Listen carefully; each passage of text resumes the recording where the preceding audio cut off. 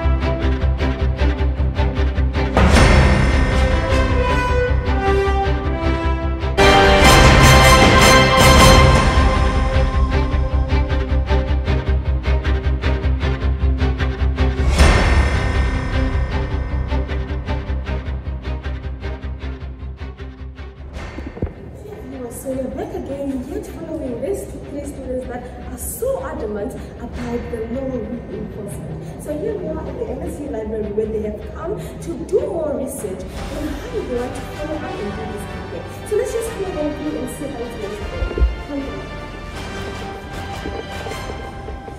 Welcome back, ladies and gentlemen. So as you have seen now, we watch the students walk around their campus just to show us exactly what they're working on today. We've seen them go through the campus, go through the library, just to get enough information and intel to be able to have this as a successful campaign. So now we're just going to see how they're going to, put this campaign into effect as they're headed to the lecture theater now, where they're going to be speaking more on this with other students involved, where they're going to be working on how their campaign is going to be constructed. So here we are going to follow them, so stay tuned as we watch more on what they have in plan for us. Let's go.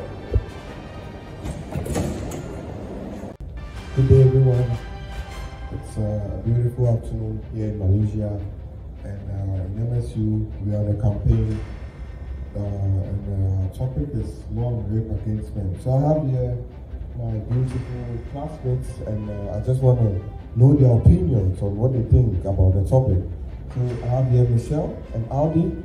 So first of all, Michelle, what can you say about our campaign? For me, this campaign is very close to the heart, because I have met quite a number of men who have been silenced by the society. Just in general, if anything happens to them, if men are harassed, the society looks at it as something that is unheard of. So for me, just to be growing around people like that and having friends as well that tell me that, I've also been abused, I'm a victim, but they don't really tell anyone. And when I came to Malaysia, I also realized that the law does not really say much about any harassment against men. And for me, I felt in terms of rape, rather, rape against men or sexual abuse on men. And that's what also made me so interested in joining this campaign, knowing that this is for a good cause. So I also feel like maybe my friend here, Audi Sarah, has more to say on that. She can also help us understand further on her point of view when it comes to this. We are dedicating this campaign to make this world, the society, a better and safer place. So we are doing this for everyone that's been feeling alone regarding this matter, in hopes that we'll give out positive impacts in their life. Thank you. Thank you so much, Audi. And like what you just said now, the world is not just about women. Men also need recognition. And it starts here with us and fighting for the law reinforcement, for the law to see that there is a fracture, in the way they do things. I don't know if you, Mr. Basitali, have more to say on this. Well, I think the least said, the better on this topic, since you've already elaborated much more and Audi has already, spoken a little bit of it. But I think men also feel some way sympathetic at times. So I think these laws should be enacted so that at least men can also be comforted, men can be happy, men can freely move around and all that. So we are on a campaign to actually enact and instill that the law on rape against men shall have its rightful place in society. Amen. Thank you. Thank you so much, Mr. Basintale. I would just like to ask any of you in the crowd if you have any questions. Anyone? So, just because you joined us today, this campaign will keep going on. Today is just us realizing what we need to do and doing research on what we need to work on. So if any of you has anything to say, or any of you has something to, add on, I know here reporter Cheryl is sitting here in front of us. Yeah, it's okay, yeah.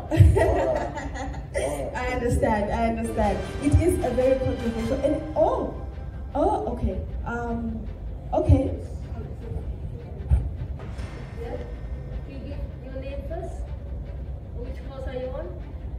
Oh, Bashline Law. Yes, now I understand why you are here as well.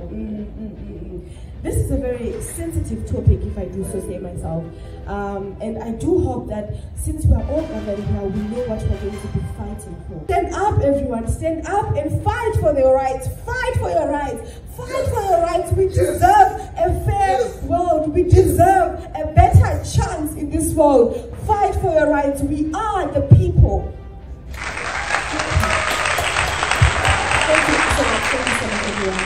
Have a lovely day. See you tomorrow, same time, same place. Bring your banners! Yay!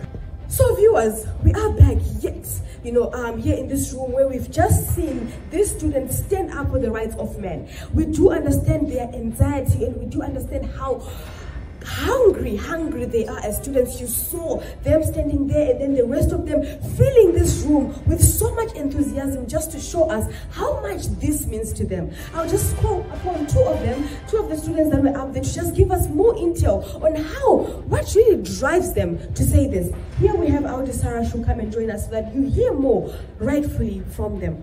Audi Sarah, thank you so much for joining us today.